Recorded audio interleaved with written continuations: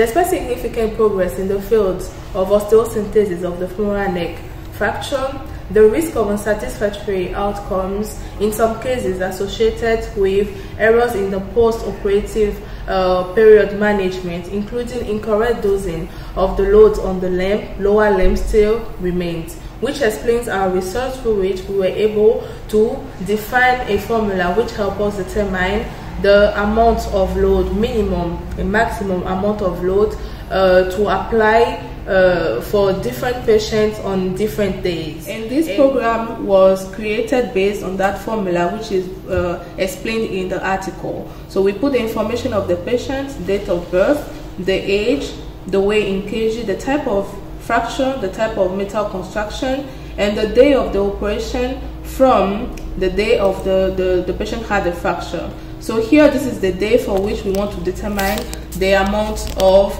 load that can be applied. So this is an example. On the 120th day after the operation, calculated, here we have the minimum and the maximum. If we want to have it in graphic, for example, this is how it's going to look.